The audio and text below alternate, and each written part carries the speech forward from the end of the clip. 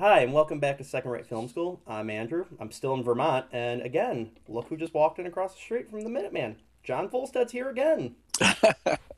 So yeah, if you guys haven't checked out the commentary track we originally did with John about some three different episodes, click the link below, and then also click the link for his interview with his TV brother William Sanderson. So we're getting the trilogy of Newhart interviews today completed. So welcome Yay. back. Oh, good to be back. Good to see you.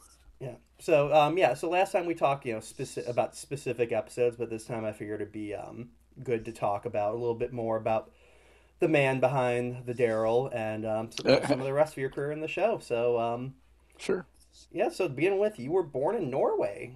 I was born in Oslo, Norway in 1951. There you go. So won't tell people how old that is, and keep you seeming young February though. 20th. Yes, I'm a Pisces, if they need to know my sign. There we go. And to send gifts as well. Yes. Yeah. So everyone send a card, send a gift, Yeah, etc. no, no, no. Uh, yeah, but Just to then my favorite charity. No. yeah. So, but then, yeah, you immigrated here with your mom, and Right, when you were 10 months old. So, you've right. We came over on the Queen Elizabeth the First. We came to Ellis Island. wait, was That Ellis was Island? something. Oh yeah, Ellis Island was open in the early Yeah, 50s. Yeah, I forgot. yeah. Yeah, it's crazy how it's like you'd think of that as a turn of the century, like late 1800s. Like, oh You yeah, know, no, it actually still was a thing in the 50s. So, right.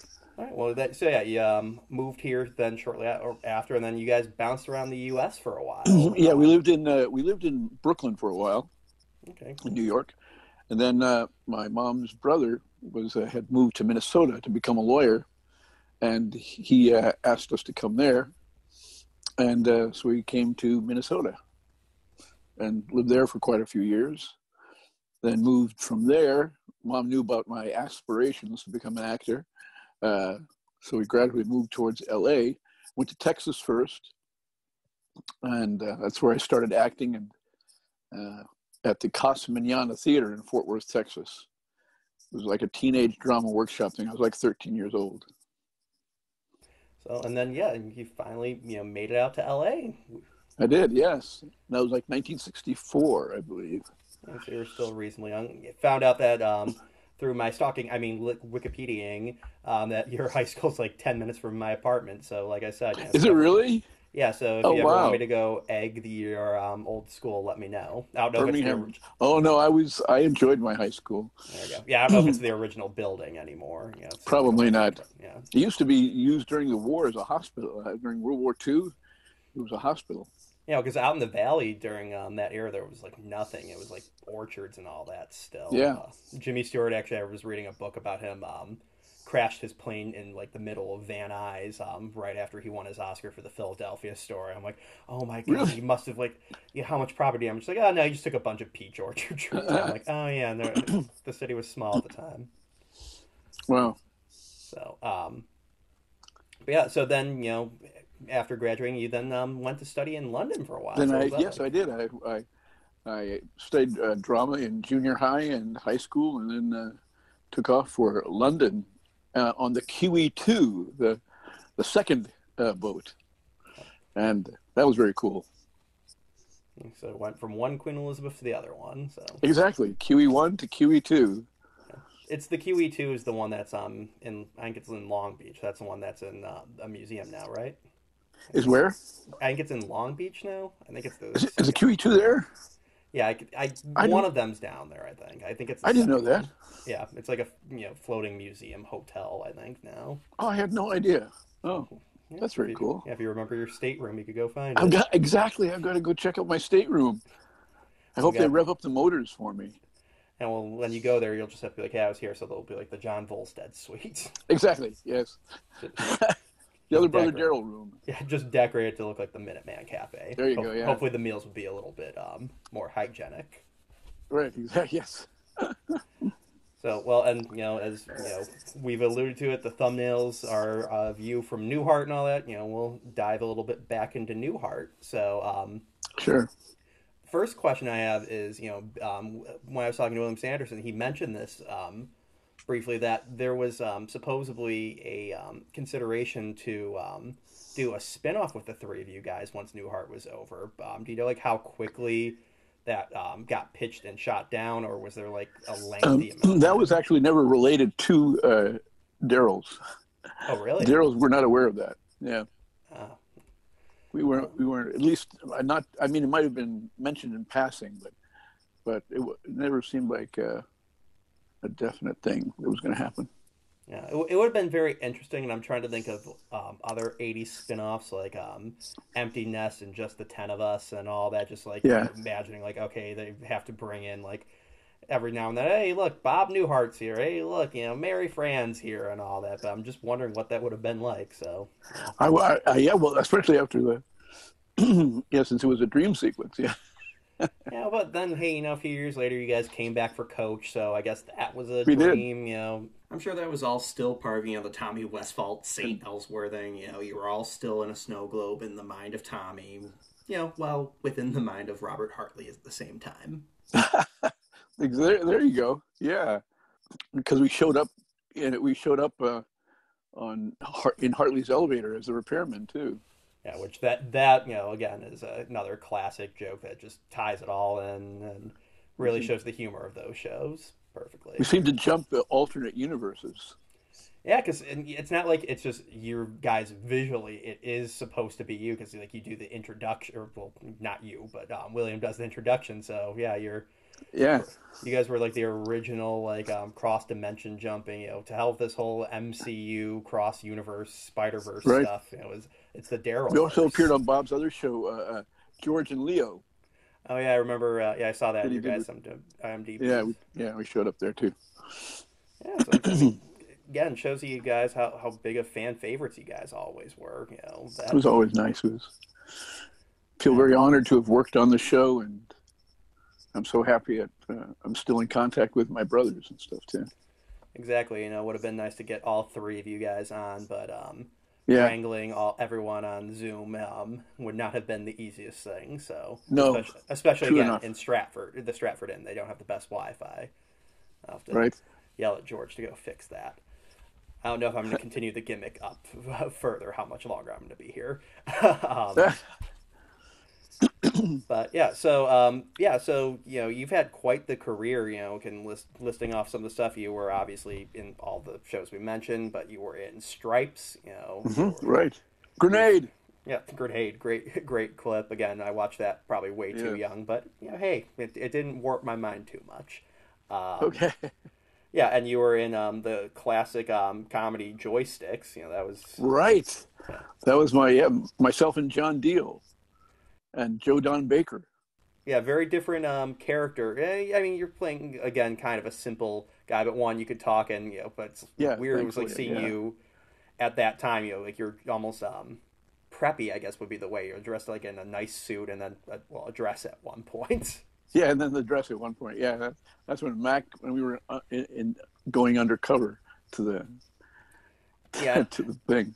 And yeah. I recommend that movie to everyone.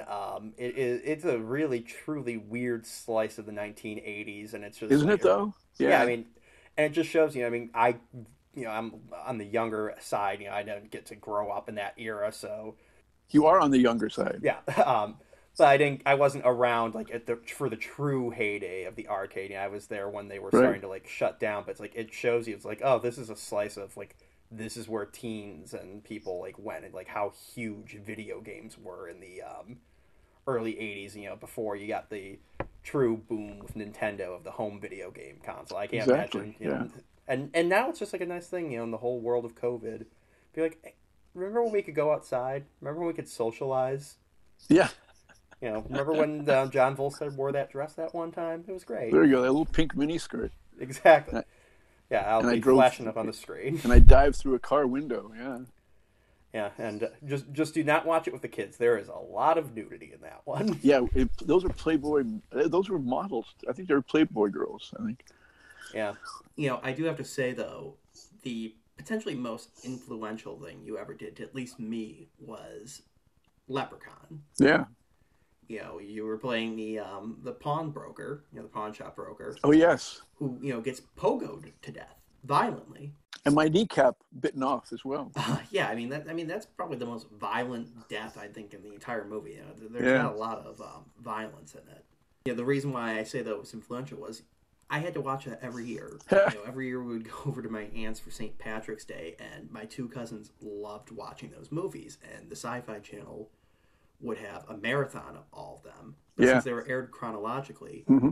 by the time we got over there at like 5 o'clock or so, the first movie is like halfway over. So I'd say without fail, every year I would come in around the time of you being killed. So that was the first thing I saw walking to my aunt's house every year was you being pogo stick to death. Yeah, I didn't realize it until years later when I was rewatching, Newhart again, when I'm like, yeah, I'm gonna look up what everyone else has been, and I see that you're in Leprechaun, and I'm like, what was he in Leprechaun? I'm like, oh god, it was like a PTSD flashback. It came back into me all of a sudden.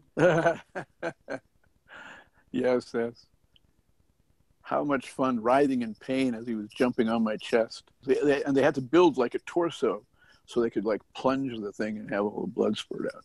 Yeah, the effects are pretty good for what was a very low budget movie. But yeah, great makeup too on Warwick Davis. Yeah, and yeah, they just did the sequel recently. It was like a sci-fi one, and they didn't get Warwick. It was like a reboot, I think. Well, they had a reboot, but then they did an actual sequel where it ignores all the subsequent movies. It's Jennifer Aniston's daughter comes back, and just weirdly enough, her sorority buys the house from the first one, and I guess they recreated it. Oh yeah, it looked very realistic, and they got I'm blanking on his name, the guy who played Mark Holton. Yeah, Mark Holton. Yeah, they got him to come back briefly. He was like the only cast member they could get back. They could have gotten you back as a ghost. But... That would have been great. Well, he I joke, but he gets killed off very quickly in the beginning of the movie, and then is like a zombie ghost throughout the rest of the movie. It's a very bizarre movie, and it's just but it took it back to the roots because the sequels got very weird going into space and all that. But, I know space and the Hood. I'm glad Snoop Dogg. I can say Snoop Dogg was in that one. Yeah, he was. Back to the Hood or whatever it was. I'm sure he would not like that now being brought up. He's like, no, don't. You need to get him on the show here. Maybe. Hey. If you know anyone who can get me Snoop Dogg's number, let me know. Hook you up to Snoop Dogg. I know, seriously. I'd like to get his number. Say, hey, Snoop Dogg, what's up? Exactly. So. Yeah. But yeah, so you were in that, Forrest Gump, Joysticks, we've said, but I was reading, you were actually supposed to be in 2 80s classic comedies, but you had the bad luck of being cut out of both of them with Ghostbusters and Vacation. I did. Sadly, but it was fun to work on. It was fun to work on. Both of them, Vacation and Ghostbusters. Yeah, so can you elaborate on what those parts would have been for each of those? Right, well, in Ghostbusters, remember the scene with the female ghosts floating over? Yeah, I was going to be the park ranger, who called in Ghostbusters, saying, "These ghosts are bothering my men," and so that was the scene. It was with, I think it was Ernie Hudson and Dan Aykroyd. The scene was going to be between the three of us, and we started off doing Dan Aykroyd did his really great. Dragnet impression, he started doing that really dry thing. So, but sadly, it ended up on the floor. Yeah, well, and that's the scene. In case people don't know, that's the scene where it's part of the montage, and I read a lot. The movie was supposed to be a lot longer because most of those clips were supposed to be full-fledged scenes, right. And then we gotta cut this down. I can't remember how long the movie originally was, but we gotta just start taking a hatchet to the movie. So, and it's sad because it's not the full scene is not actually available anywhere. I've seen clips of them driving into there, but your scene with the two of them is unfortunately not on any home video version or YouTube that I've been able to get my hands on. I don't think so. It was in some book. Some kid, somebody wrote to me as a fan, and there was a trivia question of who is this actor, and all you saw was the back of my head and stuff, and there were different. It was either me or Dan Shore, or I forgot who else. Well, it's interesting. So I wonder if it exists somewhere in a vault, or if it's just unfortunately one of those lost to the sands of time that Columbia didn't Yeah. preserve it enough. But at least And Dan Shore and I are good friends, so it was really funny. it lines up. So, and then with Vacation, when we were off camera last time, you said you were supposed Yes. to be a mechanic in that. Yeah, I was the mechanic. I was the second mechanic. There was another scene earlier which had John Deal in that, along with I think Mickey Jones, and they were the two mechanics as they were driving into Arizona or wherever and they didn't think they needed two mechanic scenes, so it just had at the end of my scene it had the wheel running down the hill when they changed their tire or whatever it was.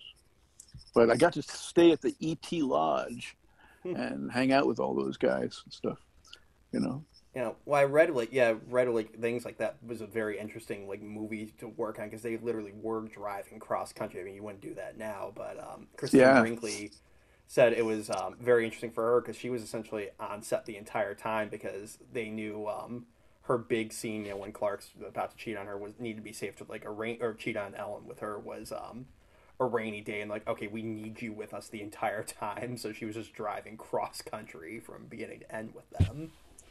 Yes, that's right. Yeah, she was very nice. She was very sweet. Yeah. So how long were you then with them, or were you for a fair amount of time? I was there. I went up, got into Flagstaff, and I was just there maybe 4 days. Yeah.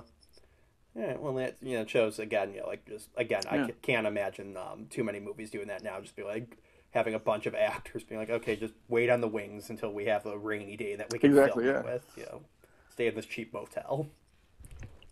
I think it's the It wasn't. I don't know how cheap it was, but I mean, it was the main lodge. It was the ET Lodge that overlooked the Grand Canyon. Oh, yeah, yeah. So that was and it was all decked out in scenic Grand Canyon style. Yeah, so okay, well then I can't even imagine that even now, even an more expensive room. Maybe now they would have. You should check that out. Look. I think it's still called the ET Lodge, or I'll look it up. Whatever, but yeah, and that's the famous scene where he holds up the cash register, I guess, and that's when they do the whole him stealing the money from the cash register, and it's hey, don't you want to even look at the Grand Canyon? Chevy Chase goes yeah, we looked at it. Let's go. Yeah. Yeah. I think they cut a few scenes out of that one. Again, it's sad that we couldn't have seen more of these classic movies and had more John. We'll have to instead of release the Snyder cut, release the John Voldstad cut. There we go. Yeah, let me give Yeah, hey Warner Brothers, what are you doing up? We're re-editing it. Yeah. The new Ghostbusters is coming out. What better time to do that now? Yeah. I don't know anything about the eventually. It'll Who's come in eventually. Huh? It's going to come out eventually. But yeah, they have Paul Rudd is in it. I like Paul Rudd. Yeah, Finn Wolfhard from Stranger Things is playing I guess Harold Ramis's grandson, and really? I don't recognize anyone else in it. But wow. It looks like a very weird movie. I don't know. They're trying to try and play it as differently from the 2016 movie as possible. So it'll be interesting to see what we get with that. Is Jason Reitman directing it? Yeah. Yeah. Which is funny because he said years ago, because people were oh, you need to do it, and he's no, my movies and my dad's movies are two very different things. I don't think you want to see a Ghostbusters movie made by me, and lo and behold, we're getting a Ghostbusters movie made Here by it is, I know. What was funny was when we were doing Stripes, he was on the plane when the cast was on the plane going back to LA, and Jason was on there. Yeah, he had to be a pretty young kid. He was 10 years old. Yeah, because I know in Ghostbusters 2, he has a cameo at the very beginning. He's at the party saying that Dan Aykroyd and Ernie Hudson are full of crap. So he was 15, and that had to be a good 6-7 years beforehand. Yeah. So pretty young. So again, if we can get Jason Reitman on, anyone who has connections. There you go. Do a Ghostbusters 2 commentary with him. Not with his father, just with him. Just be tell us what it was one day. But yeah, with Stripes though, can segue into this. you had a friendship with John Candy. I did, yes, great friendship. Yeah, I mean, we didn't see each other often, but my mom actually found his family a house in Brentwood when he was looking for real estate. There you go. Because my mom was a real estate agent, and we went. We ate out. We ate a couple times and got together. And I went on the set of The Great Outdoors. I think it was. Yeah, yeah, that was the one with the log cabin with him and Dan Aykroyd. Yeah, that was a lot of fun. I went on there with my godson, and it was a trip for him. It would be pretty cool. That's one of my favorite John Candy movies. So that would have been. Yeah, such a nice guy, so talented, and most funny, you know, Bill Sanderson. Bill worked on Wagons East, Candy's last movie. Yeah. That's a very interesting movie. Obviously, you know, with it being John Candy's last role, but it's very interesting to see, like, when you look at like how they made that then to fill in, like, that he was supposed to be the star of it, and like, oh, how do we cobble this together now with, you know? Yes, I know. Yeah. You know, yeah, but yeah, everything I hear about John Candy was like one of the nicest celebrities. You know, I've never heard a single person say they have a bad story about him. So yeah, no, super nice and very nice. And I had a house that was in Hollywood, like downtown LA, like off of Wilshire, next to the Jewish temple on Wilshire and right before Vermont, Western and Wilshire. all right. So I'll have to put that up. But I had Google a party Maps. at my house, and Candy came along with it was a charity thing. And that was like 1983 or something, I think. Yeah, so, you know, before Newhart, to give context, or well, before it became big with Newhart, I should say. Yeah. So, and segueing with that, so yeah, we mentioned briefly in our video that you guys were in 91 episodes out of the 184, yeah. So a little under half.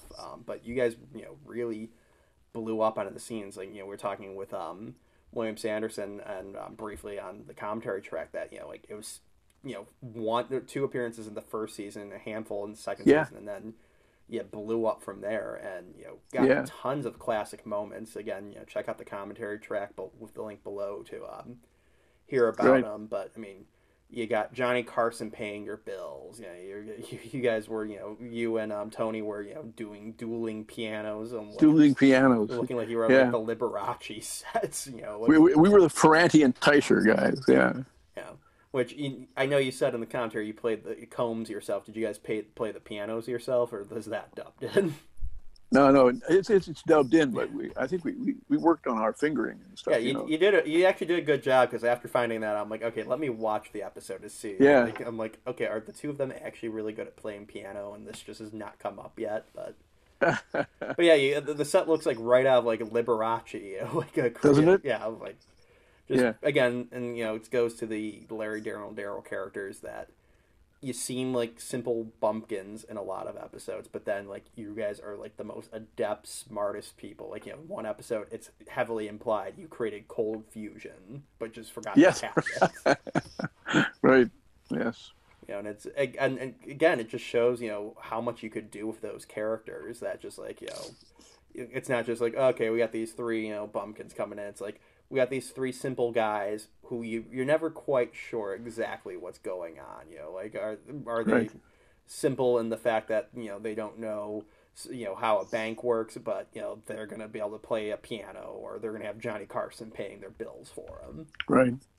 I often wondered if they did like a little TV movie with Larry, Daryl, and Daryl, like Men in Black or FBI guys. Yeah. Then we become the Marx Brothers and go to Havana or something. Exactly. You could have done a lot with that. That's what you know, William Sanderson was saying. He's like, you know, he's like, you know, at a Q&A, and they asked, well, how many episodes were you in? He's like, I don't know, but it wasn't enough. It's like, yeah, could have done, you know, a little bit more with you guys. You know, I definitely would have enjoyed watching a few more episodes. Yeah, I could have easily worked with everybody a few more years. Yeah, well, and that's the thing, you know, Bob Newhart, you know, knew he wanted to end when you guys were on the top, and you couldn't got much more, you know, popular than you guys were. I mean, that was a huge show, you know, to Gen Xers and baby boomers, that, you know, anyone who I talk to, and I'm like telling people, like, oh yeah, I'm interviewing John Voldstad, other Brother Daryl. I'm like, what, from Newhart? Like immediately recalling it, and talking about great moments from the show, talking about the finale. That's like, it's amazing how huge that show it was and still is. Yeah, it was. It was a lot of people like the humor. It's one of the great sitcoms. Yeah. Yeah, and obviously, I mean, it took it was on there from '82 to '90, so it took up the majority of the '80s. I think it can definitely be considered one of the greatest comedies of the '80s. Yeah. And it's a shame that it doesn't get more airplay and syndication or Yeah, I'm hoping that that'll happen one day. yeah. Yeah. I wonder what I know MTM's not around, but whoever owns the rights is like, what are you guys doing with it? 20th Century Fox owns it. So I guess Disney now owns it. So maybe we'll see it on Disney Plus. Oh, wouldn't that be? Oh, wow. And hey, they're announcing Marvel shows and Star Wars shows left and right. Maybe this is when we revive Larry, Daryl, and Daryl for Disney Plus. Well, Larry, Daryl, and Daryl could do a Nickelodeon show. There you go. There, would be great. Just get him on anything you can. Let's try to pitch that. Yeah. Second-rate film company presents Larry, Daryl, and Daryl. Yeah, right. You guys could have been. They don't do these types of shows anymore, but I could imagine like a Captain Kangaroo type show where you guys are like the presenters. William Sanderson talking to you and. Yeah, Tony, Mr. Wizard. We could do Mr. Wizard. Yeah, I'm just imagining like you and Tony in the background, like doing a gimmick, trying to get the projector to turn on the cartoons. And now we're really going far back. Kids would be like, "I don't understand what's this? What are they doing in the background? What is that? Just hit play on the TV now." Right. Yeah,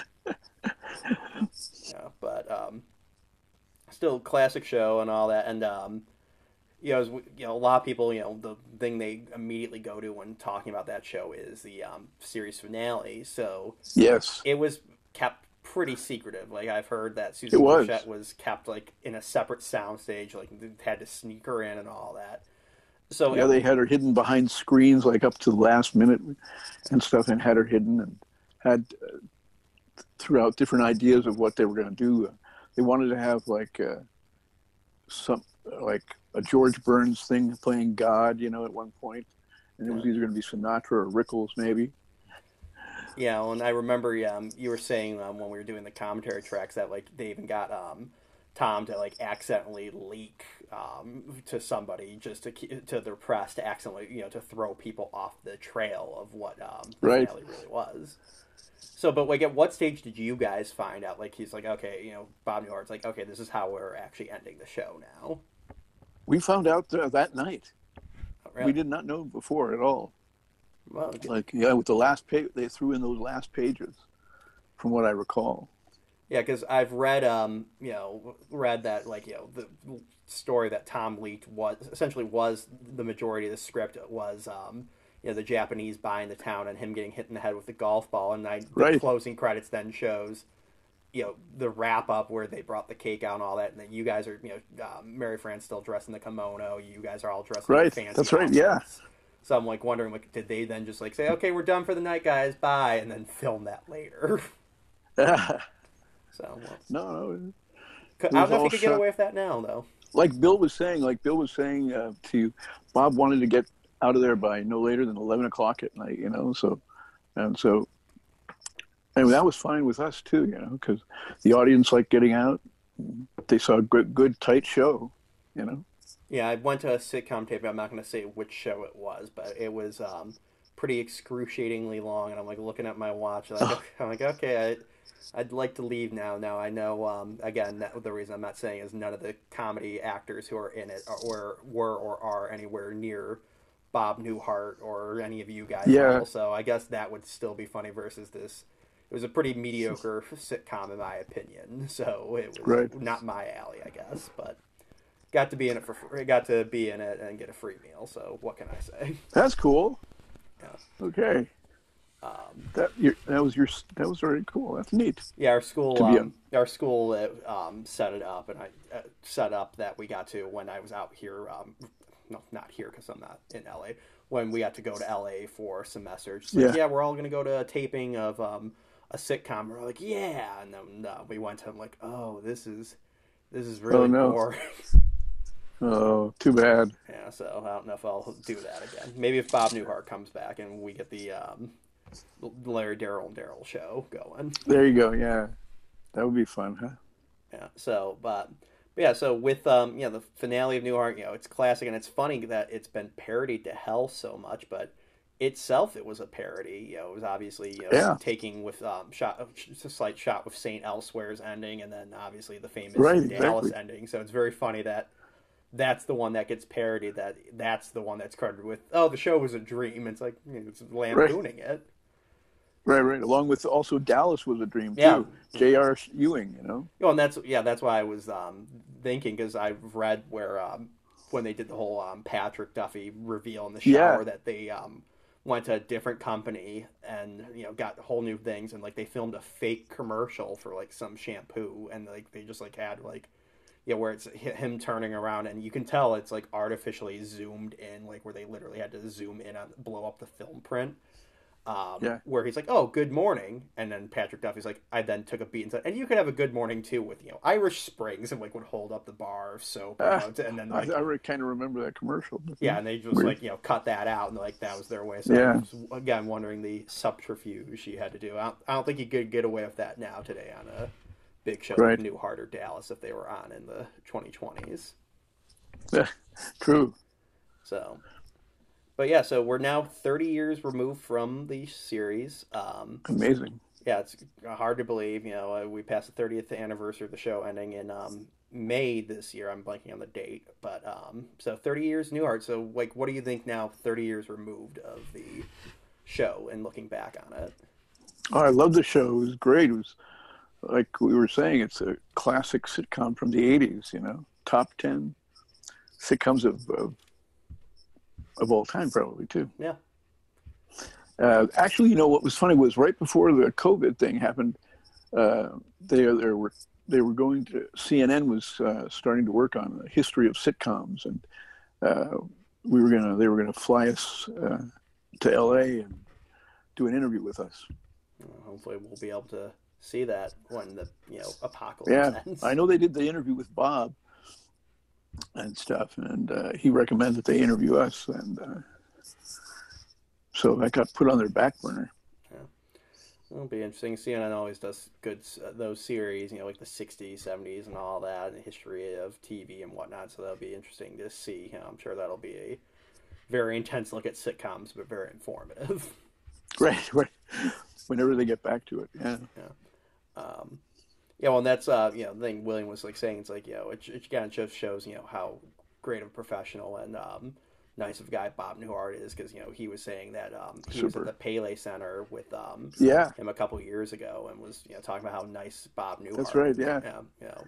Yeah. We were hoping we would have been. Tony and I were hoping they would have brought us in for that, but it didn't pan out. But that's okay. We were there. I was there for Bob's 50th anniversary in 2010. They had a thing at the Paley Center. Oh, wow.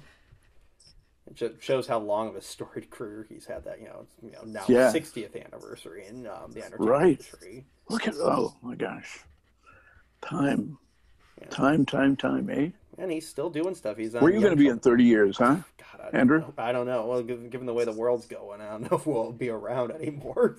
We'll still probably be locked up for quarantine and all that. Still we'll be flying in the Enterprise or something like that. Oh, hopefully, like I said, the holodeck. Again, it could be like just recreate the Stratford. Exactly, yeah. See, now that should be like a venture you guys should do. Is just like open up like a hotel somewhere, like in Vermont. Just like you guys just be like showing up every now and then. Oh, that... Yeah, be like, hey, just come here. Well, maybe the Waybury Inn will hire the three of us to come. See, that's what they should have done. Just like hire you guys to like just come up sporadically, like a couple times a year. Just like never announce it. Just like fuck with the people when they come in. Just like the three of you guys are just like sitting in the lobby, and they'd be like, wait a minute, what? No, when we're done with this, you've got it edited together, I'll send it to the Waybury. All right, yeah. Maybe they'll check it out. Yeah, I'd like that. If I'm ever in Vermont, I'll definitely have to stay there. Looks from do that for sure. Place.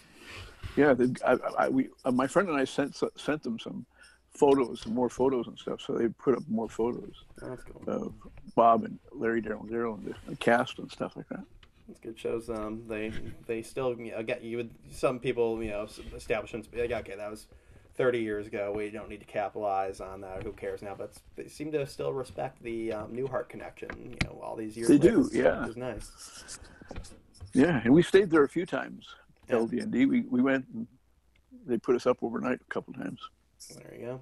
Again, you got to open up the Minuteman across the street, so that could be. Well, they have. What's funny is I have some friends who have been going there on and off for the last 20 years or so. They haven't gone off this year, and they actually have a Minuteman Cafe, little set, not a set, but a doorway that says Minuteman Cafe. Yeah, I heard that they got the production crew sent up this sign for the Stratford and then the Minuteman Cafe sign. So, they had a handful of things. So, they could do it. Right to now Disney and be like, hey, can we open this up? Wouldn't that be wild? Again, hopefully though, maybe the mouse will do something. We'll finally get a good DVD set, Blu-ray set, get you guys out for special features. I'll have to direct the commentary track. I can send it to them. Be like, hey, look. They have pretty good stories. There you go. I got the connection. That'd be cool. Yeah. I can get two of them at least to come out and talk about it. I know. I don't know about the rest of them. Yeah. But yeah, I'm almost halfway there. If we get Tony to come on, I have half the remaining main characters. Yeah. Well, I'll be talking to Tony again. So yeah. So like I said, I'll send him this, and I sent him the interview with Bill. So yeah. Got to tip the balance. Got to work on Peter Scolari, Julia, and Bob. Just come on, guys. Yeah, I know. Join us. Yeah, wouldn't that be cool? Oh, and actually, one question I have to ask. Just a slight. Yeah, I tried on the Newhart Facebook group, asking, hey, do you guys have any questions for John or William? And they were all very nerdy questions, what animal was in the sack, and some the very ultra specific. I'm I don't know if there was ever an actual implication. It was roadkill. Yeah, it was roadkill. I don't know if it was actually ever supposed to be specifically something they told you for your character this is a raccoon. It's just you have something. Just a raccoon. But I noticed rewatching the show and getting into later seasons, you changed. You had a shirt with a logo or something on it. The shirt I was wearing was a children's cancer camp, Camp Tecumseh. Okay. And Tony and I were camp counselors. Not really. We came and hung out with the kids for a couple of seasons. Okay. Yeah, I was wondering. I'm I just noticed. I'm oh, he's not wearing a plain white T-shirt. And I could, on the DVD that I have, I'm I can't tell what that is. I'm I figured it had to be something like that. I'm it's a charity or something. Exactly. So I guess it was a children's cancer camp. That was really cool. Yeah. Great group of people. Well, that's nice, and nice of you and Tony to do that. And Bill came. Bill came one time as well. So it was a family affair. There you go. Again, just gotta get hey, there's a serious family affair. Yeah, again, get you guys in it. Again, just Disney Plus. Star Wars, Marvel. Just give Newhart one. Yeah. And we could probably appear in Star Wars too, since we jump realities and alternate universes. I'm just imagining you. I'm trying to imagine. See us on the Millennium Falcon. Yeah, on that. Stormtroopers. Right. Just all three of you in costumes, but with your hair sticking out of the back, and Bill being hi, there we go. Yeah, I'm Stormtrooper, and this is my other Stormtrooper Daryl. And this is my other Stormtrooper Daryl. There you go. Yeah, but and again, It's just amazing though. You guys are referenced in a lot of things still. There was a clip of Futurama I'll put up on the screen. Hi, I'm Bender. This is my robot Bender. This is my other robot Bender. Oh Lord. Well, that's very funny. Yeah, you guys were an answer on Jeopardy one time. Right. Yeah, right. Pretty recently. These are pretty recently. Yeah. These are and also on The Office as well. I don't remember that one. There was one episode. They sent me a clip from the guy. One of the characters was teaching a class. Welcome, everybody. My name is Andy, and this is my other brother, Daryl. What, no Newhart fans? And that actually reminds me, earlier in the month I put up this compilation of old commercials from like 1988 that my family had on a VHS of Christmas specials we taped back in the day, and there's actually a pretty extensive bumper for Newhart, because you guys were preempted by Rudolph back then. Oh, yeah, you showed me that. I saw that. So, here it is. Newhart will not be seen tonight because tonight is something special. Oh, but don't worry, he'll be back next week at his usual time. You bet. It was a very well-made promo. Now they would put that much effort now. It would just be like, NCIS will not be on tonight, and like they would just have like a headshot of like Mark Harmon. Like I don't think they would go through the effort of coming up with comedic clips to match with what they were saying. So I'll have to send that to you. I remember we used to do some promo commercials like for the beginning of each season. In those 8 years, every once in a while, CBS would shoot some promo stuff with us. And is that like when you would have to do like watch Newhart on, and you would have to like say the exactly stations? Yeah, I saw a clip of John Mahoney on Frasier having to do that, and just like you see like him getting sick of like having to do like 30 like NBC affiliates in like one day. Right. Like, okay, come on. So you wouldn't have had to. You guys wouldn't have had to say it though. That would have. You guys would have just been doing your miming in the background at least. That's right. We would do eloquent shrugs. Exactly. Eloquent shrugs. I'd never heard it described until you said it that way, but that's a perfect way to sum it up. All right, well, we'll wrap this up, but I just have one last question. So absolutely. So it's 2020. COVID has hit. Mm-hmm. What are Larry, Daryl, and Daryl doing in the midst of the pandemic? How's the Minuteman holding up? I think we're doing the proper distancing. We let one or two people in at a time, and we get everybody to serve themselves, and we throw the food out of the kitchen window to them so they can catch it. We give them all baseball mitts, so they throw it. It's that experience of catching the food themselves, especially when we throw the possums out. I'm trying to imagine, like you guys trying to do Uber Eats or stuff like that. Uber Eats. Oh, wow. Yeah, right. Exactly. Grubhub, huh? Yeah, just becoming like in a burlap sack and all that. Oh, that's a great. Yeah, exactly. That's very good. And I'm imagining, with Dick and Joanna like that, the inn must be doing a little tougher this year with not as many people coming up, but gotta be tough, them having to clean. Stephanie probably wouldn't like having to be disinfecting everything nearly as much, but Right. Bob will still be hosting his book show too. Yeah. Vermont Today, just social distance on Zoom. Yeah. And Peter running through there screaming like a woman. Oh God, that again, like I'm not just trying to blow like smoke up your guys' ass. Like that is just such a funny show. Like there's not a single bad episode. No, I don't. I totally. I've got like a part-time job at NASCAR Hall of Fame, and sometimes people will recognize me when they come in and wonder what I'm doing there. I'm racing cars. Not really. I could imagine again the brothers, racing cars. I wanted us to do like a commercial for NASCAR, but that didn't happen. Well, that could have been like funny with like they could have had like Bill doing like the thing, and then like you and Tony come in like completely suited up with the helmets, and then we'd be in our take fire your helmets suits off. Yeah, or that. Yeah. Yeah. All right. So well, again, thank you for coming on. Good to hear more about the man himself and your varied career, and again, more about the show we all love, Newhart. So my pleasure, Andrew. Thank you. Thank you.